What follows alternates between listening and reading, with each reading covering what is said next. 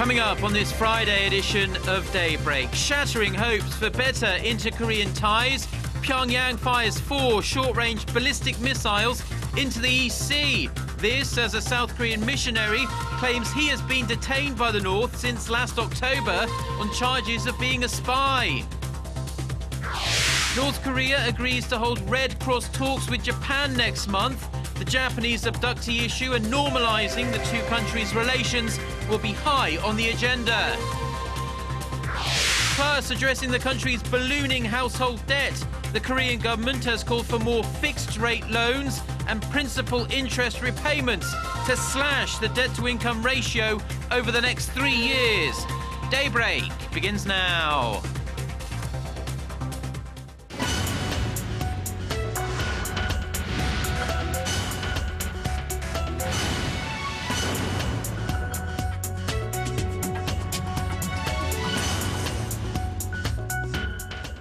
Thanks for joining us to all our viewers here in Korea and around the world at 6 a.m. on Friday, February 28th.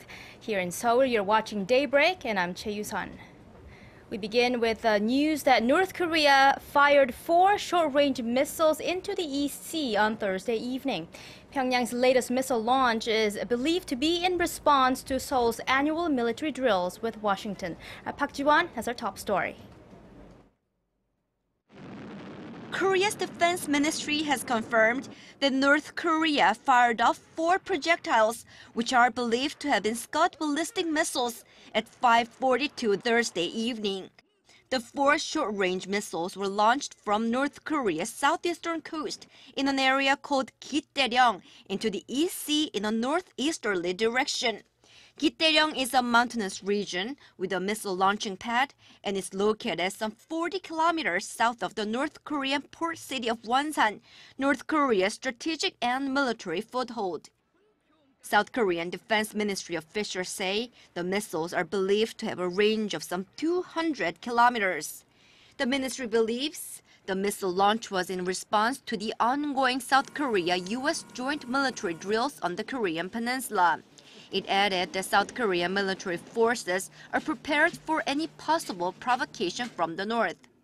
Meanwhile, Korea's YTN reported, citing government officials, that North Korea also fired off 4 projectiles from North Korea's eastern coast north of Wonsan into the East Sea in a northeasterly direction last Friday during the second day of the Inner Korean family reunions.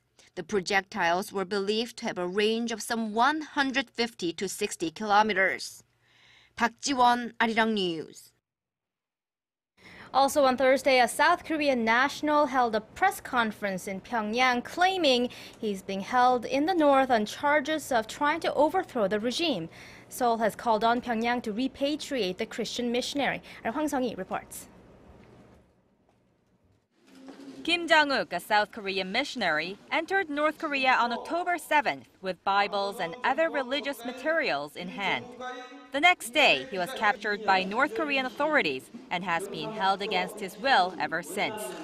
At a press conference in Pyongyang on Thursday, Kim said he had wanted to build an underground church in the North Korean capital. I advised North Koreans that I met in China to break the North Korean regime and build God's nation, and ordered them to build an underground church in the north. North Korea claims Kim is a South Korean spy and was plotting to overthrow the state. This claim was backed up by Kim, who testified that he received money from South Korea's spy agency in exchange for providing information about the North. The National Intelligence Service denied the claims Thursday, and it's worth noting that Pyongyang has a tendency to coerce statements out of its detainees.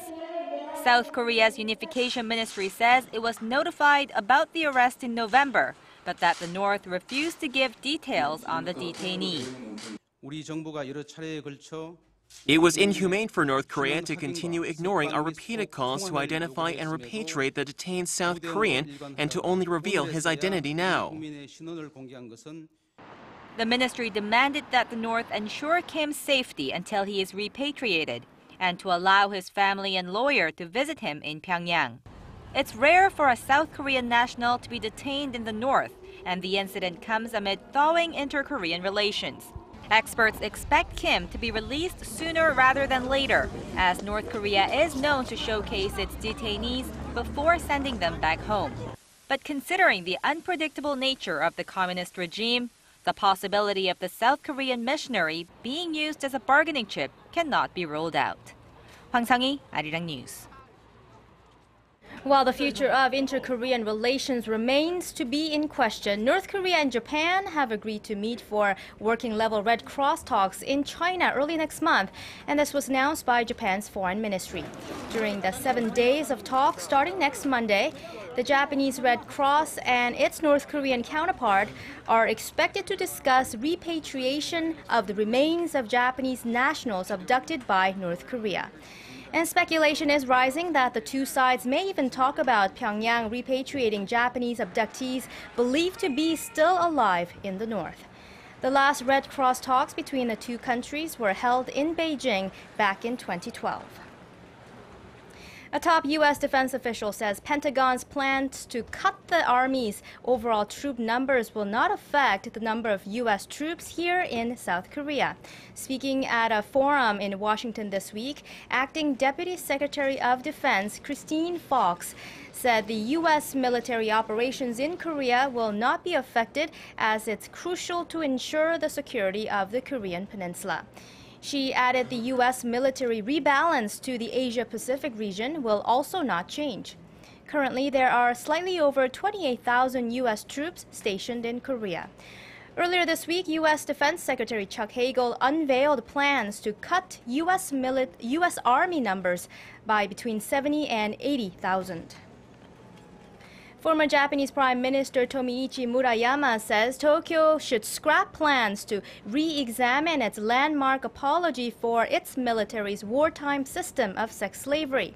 When asked about the Abe government's recent remarks on reconsidering the 1993 Kono statement, Murayama, who had also apologized for Japan's wartime atrocities during his premiership, said reopening the case would not do nothing but offend Koreans. Meanwhile, the Chinese government has decided to designate a national memorial day for the victims of the 1937 Nanjing massacre. Analysts say the move is part of China's protest campaign against Japan, following Abe's visit to a controversial war shrine that honors several Class A war criminals.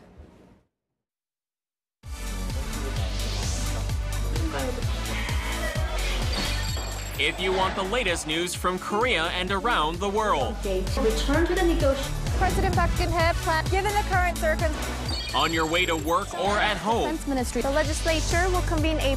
Tune into Daybreak on Arirang TV. Prime Minister Shinzo Abe said Tuesday. Korea's household debt recently surpassed 1 quadrillion won. That's roughly $930 billion US dollars. To tackle the heavy debt, the government has announced policy measures to get the borrowers and lenders to bring down the debt faster. Kim Young-gil reports. The government announced on Thursday a set of measures for tackling the country's chronic household debt problem, with Finance Minister Hyun Oh-seok saying the government will be proactive. To bring the ballooning amount of household debt under control, the government has set a goal of lowering the debt-to-income ratio by 5 percentage points by the end of 2017. The debt-to-income ratio stood at 164% as of the end of 2012. The government said the debt-to-income ratio was near the mid-160% range at the end of last year. Economists view household debt as a persistent problem for the economy, as it could affect domestic demand.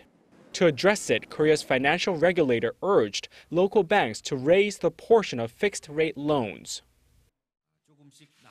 The Financial Services Commission plans to push local banks to increase the portion of loans with fixed interest rates and encourage households to repay the principal and interest together. The regulator hopes to raise the portion of both fixed-rate loans and principal interest repayments to 40% by the end of 2017. Financial regulators also said the growth in the amount of debt held by self-employed people or people using secondary financial institutions such as savings banks say it's a bad sign, as people in this group tend to have higher rates of defaulting on their debt. Jimyeong-gil, Arirang News. You'd be hard-pressed to find anyone, especially a young person here in Korea, that doesn't use messaging app KakaoTalk. It's everywhere, so it might not come as a big surprise to learn that it's been spotlighted as the local internet company with the best brand value. Korea stock exchanges are lining up to attract its operator before it goes public next year. Our Connie Lee has more. Kakao Corporation has set its sights on the market. Known for its popular messaging app KakaoTalk, the company is preparing for an initial public offering next year in May on one of Korea's stock exchanges. Korea's tech-heavy Kosdaq market is already fighting to bring the developer to its stock exchange over the benchmark Kospi. According to industry insiders on Thursday, the Kosdaq has set up a task force to draw Kakao Corporation. This comes as Kakao said it is very close to signing a deal to hire Morgan Stanley and Samsung Securities as advisors for the IPO. Sources say that after the company goes public, its value could exceed $2 billion. And with strong interest in the mobile messaging market, insiders say it has a potential to raise between $1 billion and $5 billion. Kakao Corporation is Korea's dominant messaging platform, with KakaoTalk, which was released in 2010. With 133 million registered users, it is now one of the fastest-growing mobile messaging services. And it earned its first annual profit in 2012 with its mobile games. Although it is facing fierce competition in the mobile messaging world, KakaoTalk is one of the most valued internet brands. Research firm Brandstock ranked KakaoTalk first over the popular Korean portal site Naver. It's the first time in 10 years that Naver lost the top spot. Kakao also ranked above the number 3 Facebook, Twitter, and Daum. Connie Lee, Arirang News. Most of Korea has been cloaked under a thick layer of fine dust over the past week or so, and the blanket of haze has people worried about the possible health effects. And to better monitor and forecast air quality here in the country, Korea may join hands with China. Our Shin Se-min reports. As a mother, it's been really challenging keeping the house clean with fine dust particles everywhere. My skin also gets irritated when I go outside. I usually enjoy outdoor activities, but nowadays I try to stay inside unless it's important.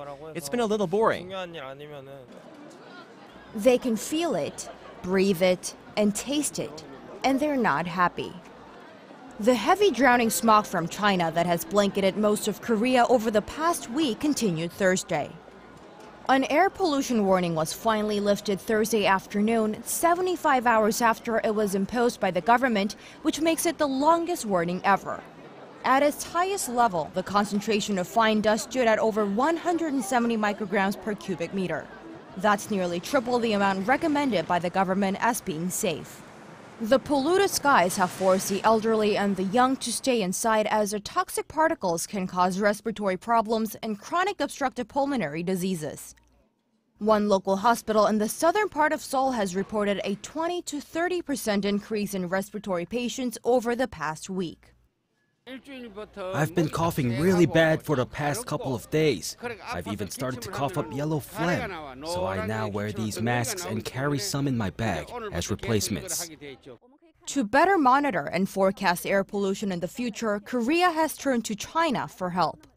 Environment Minister Yoon Sang-gyu says Korea will jointly develop a new forecast model with Beijing to better prepare citizens for fine dust waves headed for Korea. Once it's up and running, the government will be able to use the data collected to improve the accuracy of its forecasts. The concentration of fine dust has dropped back to normal levels on this Friday, but the Korea Meteorological Administration says the poor air quality is expected to be a recurring problem as the annual yellow dust season nears. Shin Se-min, Arirang News. Numbers show Koreans are increasingly opting to vacation overseas rather than here in Korea, but there's plenty to see and enjoy within the nation's borders. And the government is determined to remind them and everyone else of this fact. Our Connie Kim reports. Take a sneak peek at Korea's best travel destinations. Ahead of an 11-day travel week designated by the government in May, the Culture Ministry and Korea Tourism Association have launched a travel exhibition to give Koreans a better idea of where to spend their vacations. The exhibition kicked off with Korean fusion music, with the Culture Minister, foreign ambassadors, and Seoulites in attendance.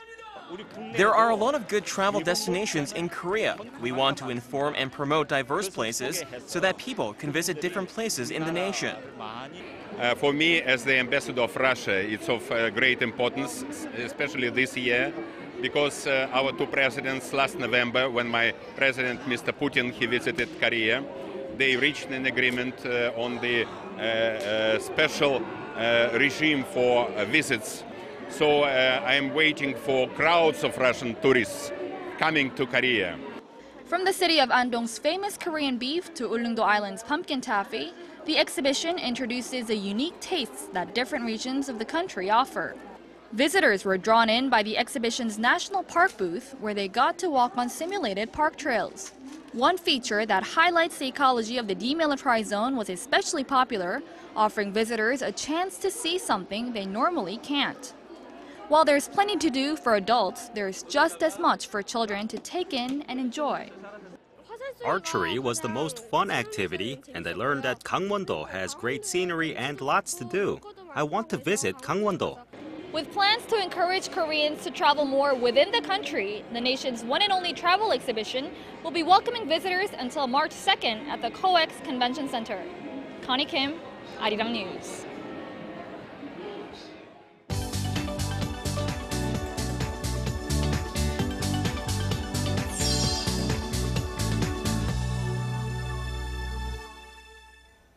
Good morning, everyone. I'm Kwon So-ah. Let's take a look at what's making headlines around the world. Thursday was another tension-filled day in Ukraine. Western nations are calling on Russia to help ease the turmoil in Ukraine's Russian-dominated region after dozens of armed gunmen seized Crimea's government headquarters. British Prime Minister David Cameron and German Chancellor Angela Merkel expressed their concerns, and U.S. Defense Secretary Chuck Hagel and NATO Secretary General Anders Fogh Rasmussen urged Russia to not take any steps that could be misinterpreted and escalate tensions, referring to possible military intervention. In the meantime, ousted President Viktor Yanukovych is said to be in Russia, as Russian state news agencies reported he plans to hold a news conference on Friday. Back in Ukraine, Parliament approved of all new members of government, with the exception of 2. Britain's intelligence agency has reportedly captured still webcam images of millions of Yahoo users, which include a large quantity of sexually explicit images. The Guardian newspaper reported on Thursday that GDHQ, with the help of the U.S. National Security Agency, gathered materials based on documents originating from NSA leaker Edward Snowden. A program called Optic Nerve made the interceptions possible and stored captures between 2008 and 2010. Yahoo said if the report is true, it would be a whole new level of violation of their users' privacy. In a bid to reunify the long-divided island Cyprus, Turkish and Greek negotiators held simultaneous exchange visits to Athens and Ankara on Thursday. The high-level peace negotiations are the first to take place in almost 2 years. No press was allowed in the meeting, but a Turkish newspaper quotes an official saying the talks were a positive start. Cyprus is divided since 1974, with the Greek Cypriot south and the Turkish Cypriot north, when Turkey sent military forces there in the wake of a Greek-inspired coup, which sought to unite the island with Greece. In the U.S., Arizona Governor Jan Brewer has vetoed a controversial bill that would have allowed businesses to refuse service to gay and lesbian customers. Brewer, a Republican, said the law could result in unintended and negative consequences, such as hurting the state's economy by driving away businesses. The state capital of Arizona, Phoenix, is the host city for next year's Super Bowl, and the bill raised concerns the event, which is likely to bring in hundreds of millions of dollars to the local economy, could be moved.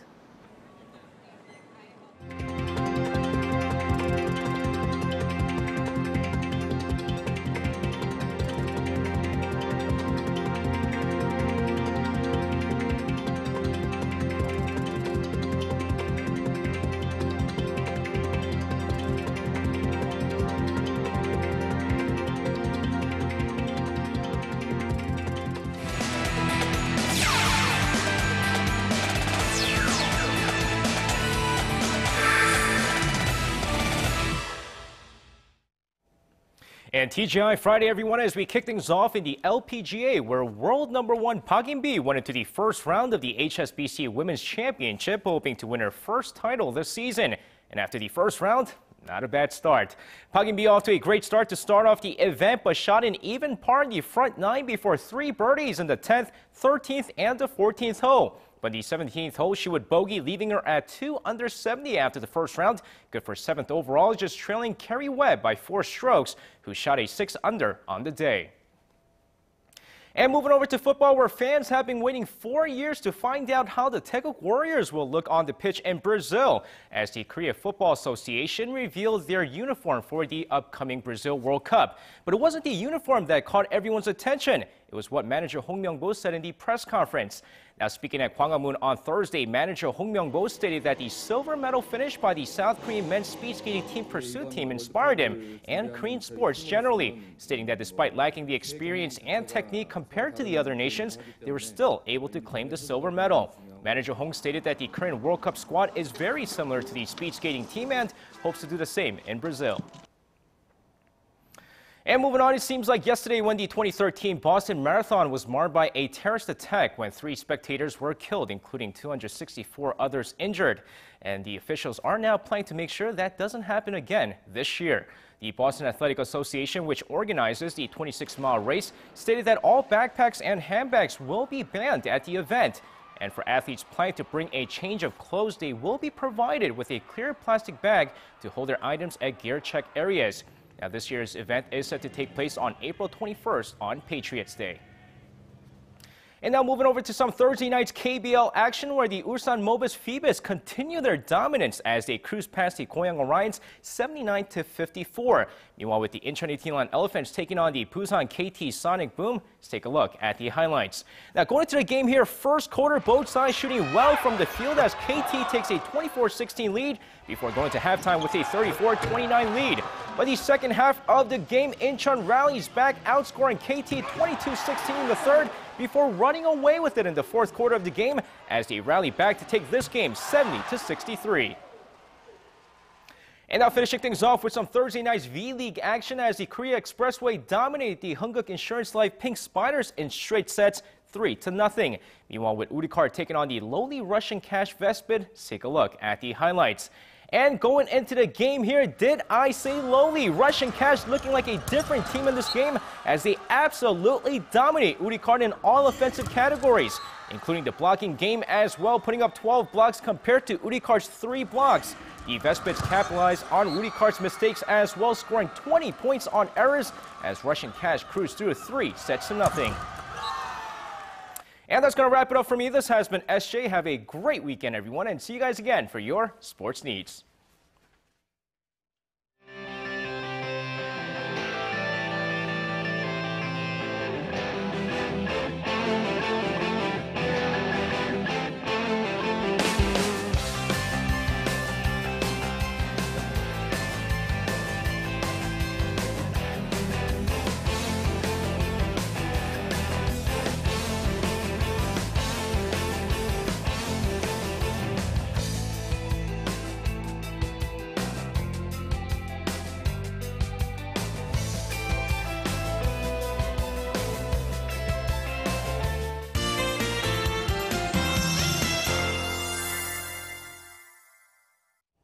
Good Friday morning. Well, today will be slightly cooler than yesterday, but average high temperatures are expected to be in the lower teens, remaining slightly above normal temperatures for this season. And thankfully, ultra-fine dust advisory was lifted yesterday here in Seoul and surrounding areas, so the whole nation can breathe cleaner air today. But we'll have clouds hanging over the peninsula throughout the day. In fact, more clouds will be rolling into our country as we head into the afternoon.